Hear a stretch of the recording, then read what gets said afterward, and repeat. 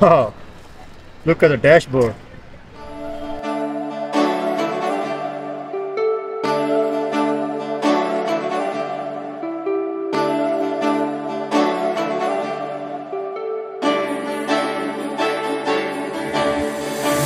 इसको फिर आग लगाएंगे जलाने के लिए ये। Okay, now understand. आगे तो यार सारी कीचड़ है।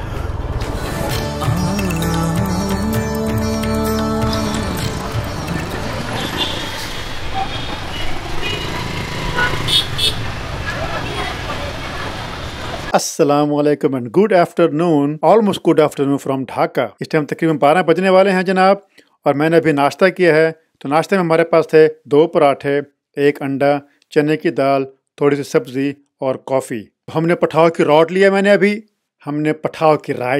अभी, और अभी हम अब जा रहे हैं टुवर्ड्स द ओल्ड टाउन। और वो चीज़ें जो हमने कल नहीं देखी थी, हम वो आज जाके ज़रा और एक्सप्लोर करेंगे।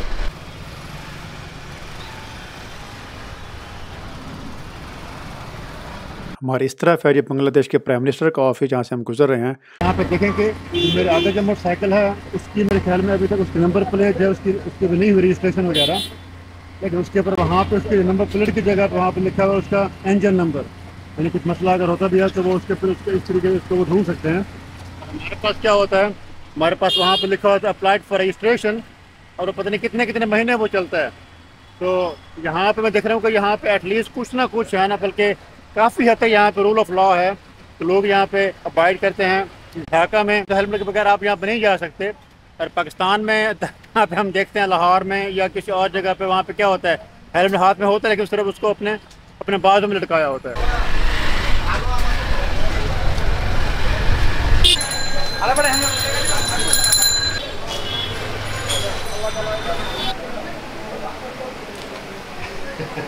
थैंक यू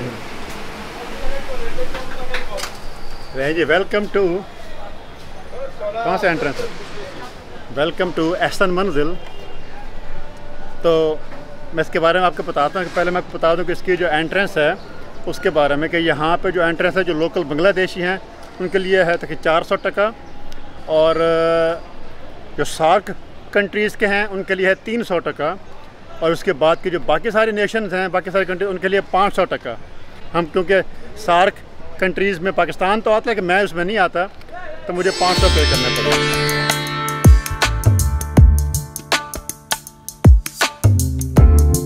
तो जी मैं इस टाइम हूँ यहाँ पे एहसन मंजिल पे, जो कि ढाका का one of the most important place of visit है। यहाँ पे ढाका का एहसन मंजिल है। ये मुग़ल एम्पायर में शेख इनायतुल्लाह वो यहाँ का ओनर था, उसका यहाँ पे एक गार्डन हाउस था, और जिसने यहाँ पे बाद में अपने लिए एक घर बनाया था, और उसको यहाँ पे कहा जाता था रंग महल। उसके बाद उसने जब वो मर गया तो उसका बेटा था शेख इनायतुल्लाह, उसने इसको बेचा था एक फ्रेंच ट्रेडर्स के पास, जो फ्रांस के ट्रेडर्स थे। उन्होंने इसको लेके यहाँ पे उसको कन्वर्ट किया था एज ए ट्रेडिंग हाउस। तो उसके बाद से ट्रेडिंग हाउस में कन्वर्ट हो गया था अगले कुछ सालों के लिए। 1800 में शेख अब्दुल्ला ने ये वाला घर जो है उसने वो लिया था फ्रेंच ट्रेडर से, और उसने यहाँ पे उसको बनाया था अपनी रेजिडेंसी, और उसने उसका नाम रखा था अपने बेटे के नाम पे, शेख एहसानुल्लाह के नाम पे, एहसन मंजिल। 7 अप्रैल 1888 में यहाँ पे एक बहुत बड़ा टोर्नेडो आया था, और उसकी वजह से पूरा ये वाला एहसन मंजिल था वो सारा टूट गया, सारा उसका ख़त्म हो गया था, सिवाय एक एरिया के, तो जिसे उस टाइम रंग महल कहा जाता था। सिर्फ उस एरिया के, बाकी पूरा जो ये एहसन मंजिल सारा ख़त्म हो गया था। और उसके बाद में आज जो आप ये देख रहे हैं, इसको बाद में रेनोवेट किया गया था, उसी स्टाइल में इसको दोबारा बनाया गया था। लेकिन जो पुराना रंग महल था उसका सिर्फ एक ही फ्लोर था, लेकिन इसके आप यहाँ पे इसके 2 फ्लोर्स हैं। ऊपर का फ्लोर है वो एक वुडन ब्रिज के साथ आपस में इंटरलिंक्ड है। गवर्नर ऑफ ढाका था, या जो नवाब ऑफ ढाका था, वो यहाँ पर रहा करता था, और आजकल ये एक म्यूजियम के तौर पर इस्तेमाल हो रहा है।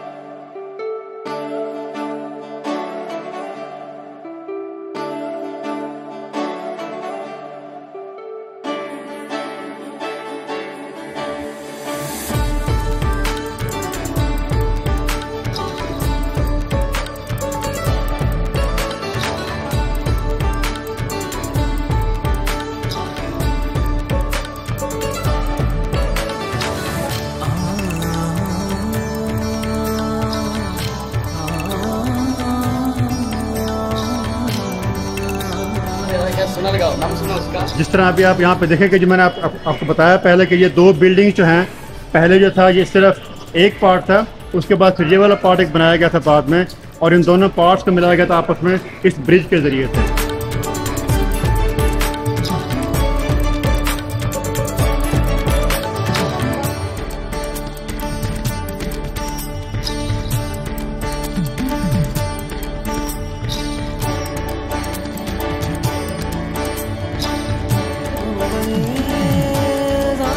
How long time you are in Bangladesh? I came here yesterday. Yesterday? My second day here. Oh, second day. And next plan? I will go on the motorcycle all across Bangladesh. I'm on a motorcycle. I'm a biker. You are a biker one. Yeah, I'm alone. Is it good or Come. not? Good. Good. Yes. I appreciate. Thank you. You have some stamina. You can drive from Pakistan to Bangladesh. So I drove until now 55,000 kilometers. 55,000 kilometers. 55,000. Already you have right. Problem. Chotandra dane ache. Hotline. Any other tourist, please hotline number. Okay. Please to Bangladesh. Thank you very much.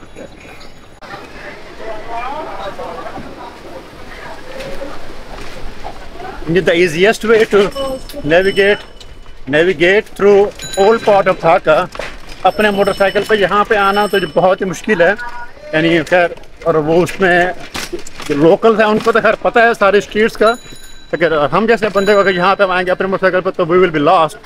So the best thing यहाँ पे जो करने वाली वो है इस तरह के रक्शे।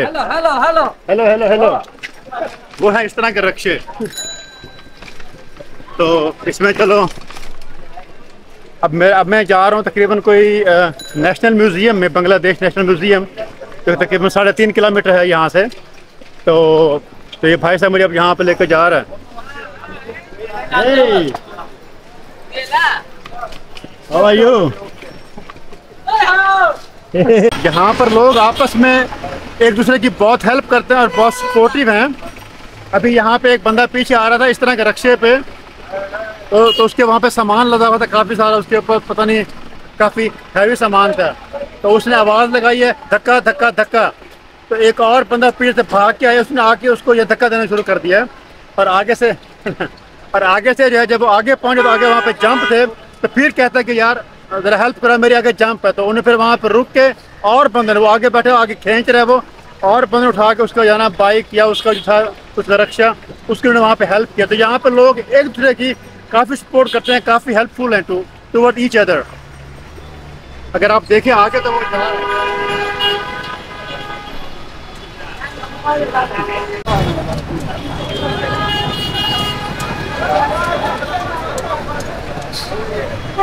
Life is very hard here. इतनी इस गर्मी में, इस हब्स में, इस तरह की हैवी चीज़ें यहाँ पे उसको जो है खींचना। These people are real made of steel। यहाँ पे इस टाइम ओल्ड टाउन में फिर, और यहाँ मैंने एक चीज़ देखी है कि यहाँ के जो है बिरयानी कौन से चिकन के साथ मिलाई जाती है वो। हेलो भाई साहब, अस्सलाम वालेकुम। Good? Yeah? This is for biryani? Biryani? Where is biryani shop? तो यहाँ पे जनाब ये बैठ के चिकन बना रहे हैं। चिकन बना रहे हैं यहाँ पे।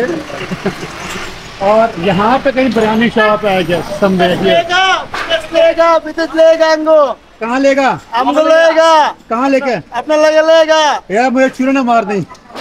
चूरे नहीं मार देगा, किला मार देगा। ओके। अपना को 10 से 10,000 बेचूं ले जान। हाँ आप चलो मेरे साथ।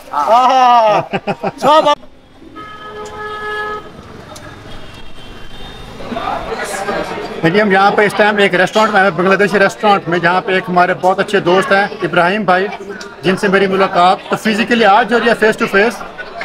Meet mister Ibrahim. Everybody. What's your name? Tell me. My name is Adnan Ibrahim. I am a very big fan of Arshad Bhai. So finally my dream came true. Okay. Okay. So you write your name in Russian. Why is it in Russian? Because I love Russia. That's why. Okay. You've been to Russia? I didn't. I never been to Russia, but I love Russia. Okay. So इनका नाम जो है इनकी Instagram पे वो लिखा हुआ Russian में, तो आई थॉट कि क्योंकि मैं रशिया से होके आ रहा हूँ तो वहाँ से मैं होके आ रहा हूँ, तो शायद क्योंकि ये इसने मुझे वहाँ पे कहीं देखा था, तो टर्न्स आउट के he likes Russia, he loves Russia, and then that's why his name is like in Russian. So और हमारे पास अब ये आ रही है जनाब फूड.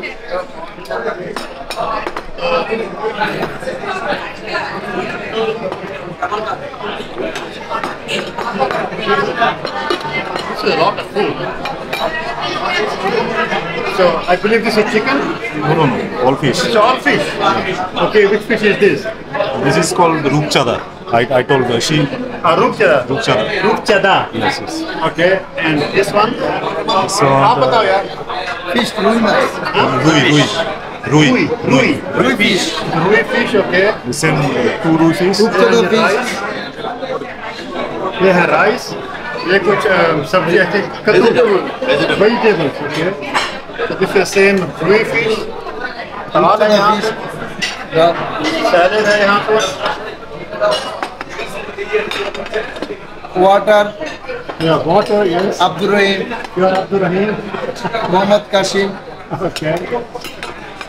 ये है जनाब रूई फिश विद करी, और इसमें जो है ये कांटे इसमें बड़े वाले हैं, इसमें से बड़े वाले कांटे इसमें हैं. लेट मी सी.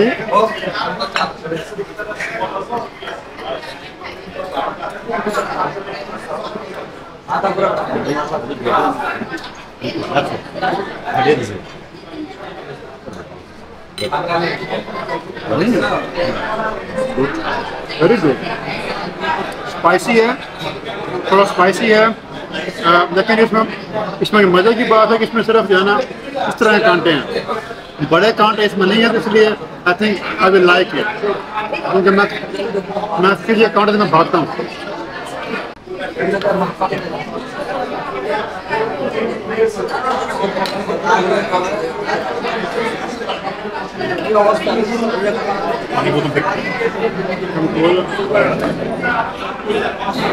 ये है जी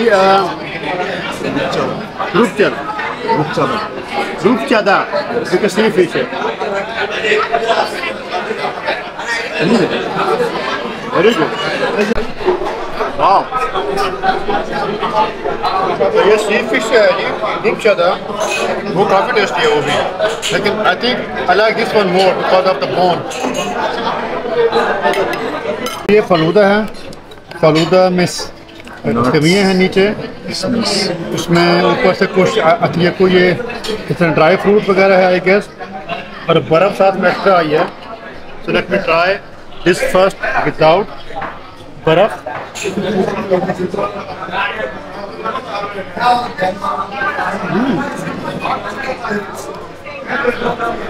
ये तो बहुत मज़े का. It's like custard. इस तरह यहाँ पे जो है ना ये वाली ये कस्टर्ड है वनीला का आई गेस. या दिस इज वेरी टेस्टी. ये बर्फ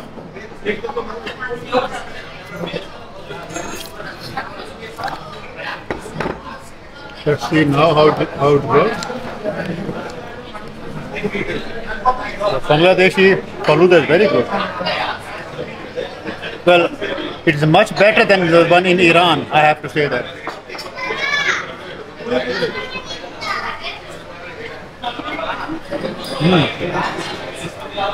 इसे बनाना भी है,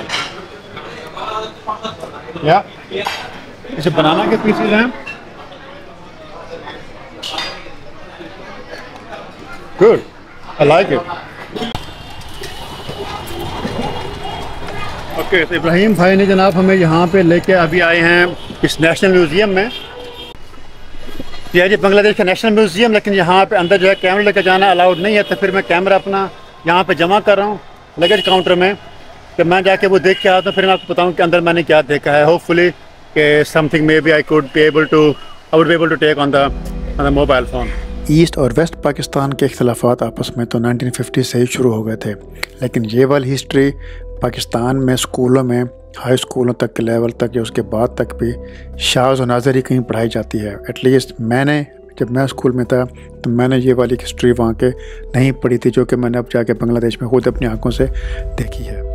ईस्ट पाकिस्तान के लोगों के साथ जो नाइंसाफ़ियाँ, जो मज़ालिम उनके ऊपर ढाए गए थे, और स्पेशली 1970 और 1971 में हमारी पाकिस्तान की आर्मी ने जो अपने ही भाइयों को, लाखों लोगों को वहाँ पे जाके उनके ऊपर जो मज़ालिम किए थे, उनकी हिस्ट्री, उनकी तारीख़, उसकी कोई किताब पाकिस्तान में स्कूलों में नहीं पढ़ाई जाती।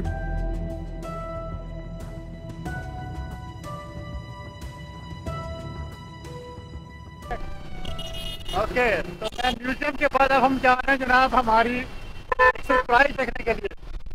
Surprise in half an hour, I guess 20 kilometre surprise. यहाँ पे फिल्मिंग करना while riding is very dangerous, because आप देखें यहाँ पे पीछे से रास्ता बहुत ही क्लोज चल रहे हैं मोटरसाइकिल पे।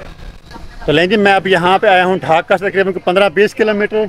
ढाका के आउटस्कर्ट्स है बांग्लादेश में यहाँ पे। लेकिन अगर हमने अपना ट्रिप आगे रखना है continue, so we need something reliable. तो मैं यहाँ पे इस ऑफिस में यहाँ पे आया हूँ। तो ये बेसिकली जो है एक सर्विस सेंटर है फॉर द मोटरसाइकिल। यहाँ पे आप सारे ये वाले मोटरसाइकिल भी देखेंगे, और इन्हीं में से एक मोटरसाइकिल है हमारा। तो I am going to ask one of them कि इसमें से हमारा कौन सा मोटरसाइकिल है।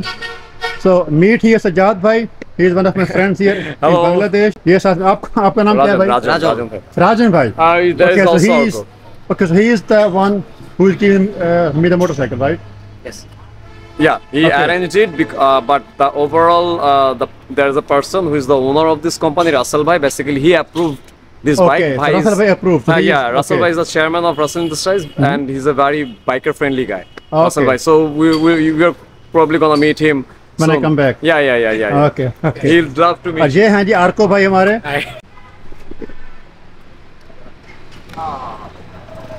Wow, look at the dashboard. So this is a mileage 8,000 kilometers.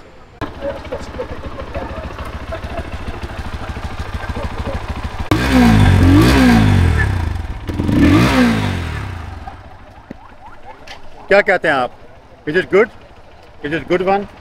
ये हमारा जो है ना बाइक है यहाँ पे, जो कि रेडी है इस टाइम, और मैं अभी इसको लेके जा रहा हूँ तो वह सिटी सेंटर। हमारा फर्स्ट ट्रिप होगा यहाँ से वापस बांग्लादेश की सिटी, ढाका की सिटी में जाने के लिए।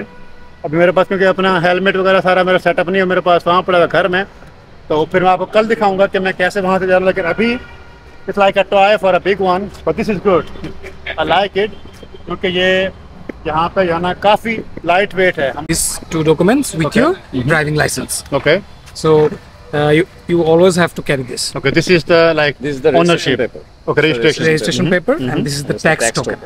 Okay, the tax document. Yes. So okay, I will put it in the bag and I'll give it to you. Okay. And you have to give it back when it. देखिए आप मेरे पीछे आप ये देख रहे हैं, इसे कहते हैं शहीद मीनार। ये नेशनल मॉन्यूमेंट है यहाँ पे, जो कि 1952 में जो इनकी बंगाली लैंग्वेज मूवमेंट शुरू हुई थी यहाँ पे, और यहाँ पे इस मैदान में 9 बंदों को शहीद किया गया था। तो वो मूवमेंट जो है वो यहाँ शुरू हुई थी। और सज्जाद भाई जो हैं इनको पता है ज़्यादा इसका। तो okay, what happened here Sajjad भाई?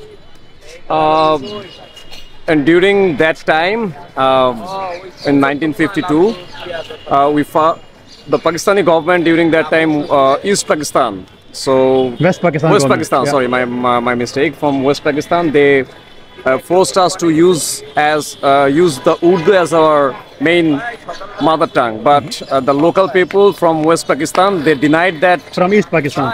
From here in Bangladesh, named there before East Pakistan.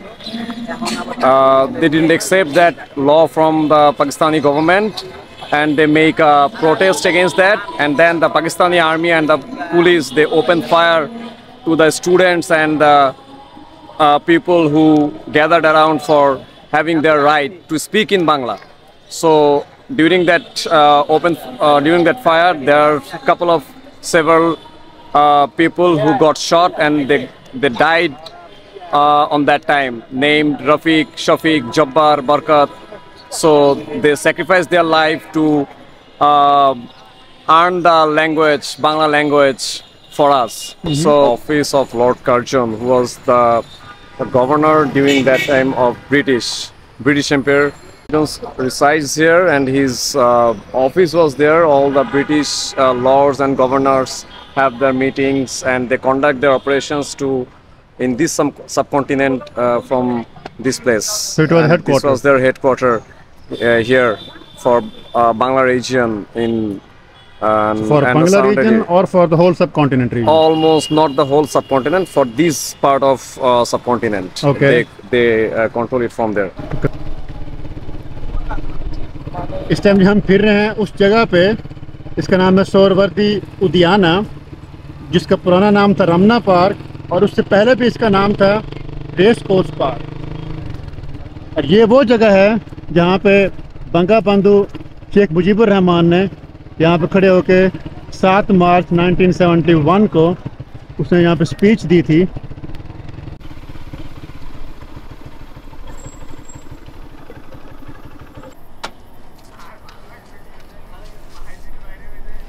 This was the place where the signing ceremony happened, and from this you can see that. तो ये है जी वो जगह, एग्जैक्टली ये वाली जगह है जहाँ पे 1971 की वॉर का जो सरेंडर हुआ था, और जो दुनिया का सबसे बड़ा surrender after world war 2 history में जो हुआ था। 93,000 सोल्जर ने सरेंडर किया था इस ग्राउंड में यहाँ पे, और उसका एग्रीमेंट, उसका जो उसकी डिग्री है, उसका जो डीड है, वो यहाँ पे साइन हुआ था between general Niazi at that time और इंडिया का जो जनरल था।